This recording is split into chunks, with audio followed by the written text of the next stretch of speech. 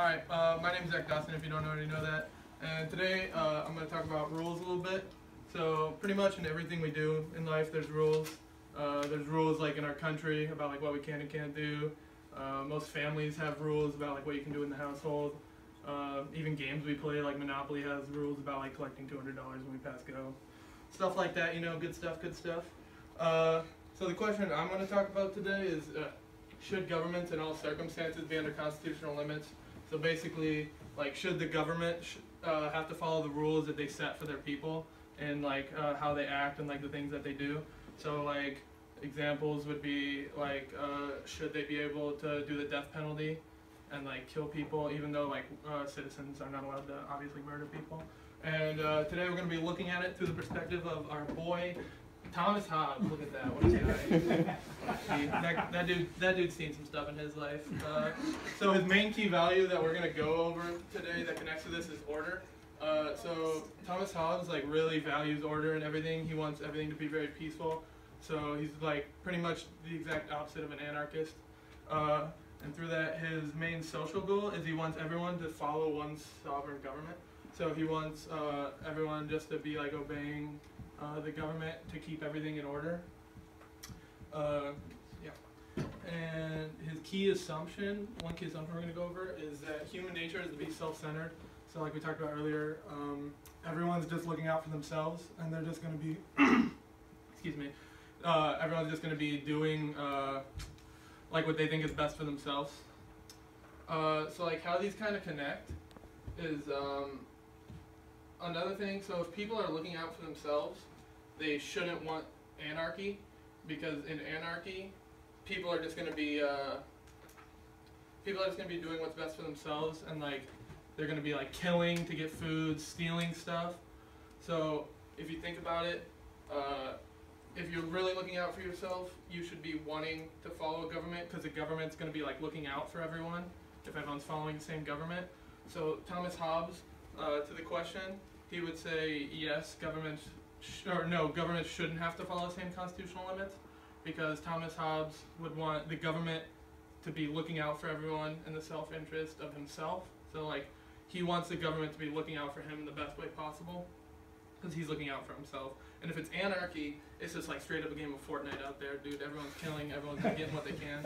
So he really just wants one sovereign government to be protecting himself. So, questions? I feel like that was super quick. I talk really fast. The pace was fast, but yes. Questions? What do we need these for? That's Keontae. That's more. He was just passing them out early. Yeah. No, dude, just free sticky notes for everyone on me. Why didn't I get a sticky note? Okay, real question for Zach. That's probably not These count. appropriate for him. These questions count? Yeah, So- no. Yes, they do. They No, they don't.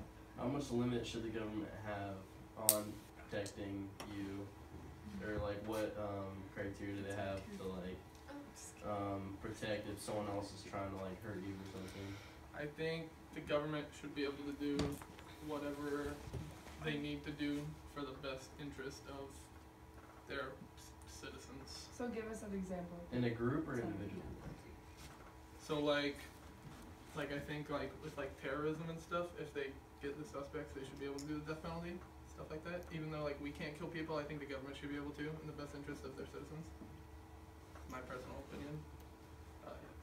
So, from Hobbes' perspective, would he think that it would be better for government to enact on threats or on actions? So, doing preemptive action or doing retributive action?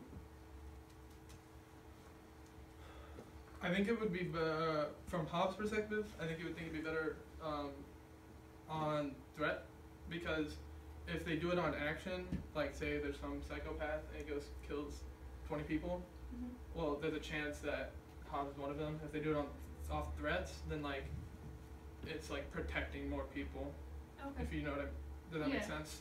Yeah. Yeah. So, Hobbes wants one big government, right? Yeah. One second. And Hobbes assumes that humans are estranged, right? Yeah. How do the people come together to form this government if human nature is war of every man against every man. How do they come together and overcome that? I guess that's a really good question. I guess they come together because they know it's all in their best interest to look out for themselves. So it's not like they want to work with everyone, but they know if they work with everyone, then it would be in their best interest. If that makes sense, if that answers your question. All right. Any other questions? So if you believe that government should have no limits, will you also believe that they should torture like terrorists? For like information? Yeah. That's a good question. Probably not. I guess. What? Hobbes? I don't think, me personally, I would say no. Oh, I think, okay. Wait, Yeah, I asked him so you believe in the Okay, death first- penalty but not waterboarding? A lot of people believe that. Yeah, they're Yeah. like two very different yeah, those are two things. completely different things. Bring on the death penalty and bring on water. Execution is painless. Waterboarding is like drowning. So, Painless is like in a short. It's like as like in short pain, short Hobbes amount of think pain. torturing is okay. Low-key. Low-key. Thanks for okay. thanks for taking the awkwardness away from me, dude. Thanks, I appreciate Me it. personally, no. That's funny. Any other questions? No, please don't edit it. I don't want to go. Thank you. Okay.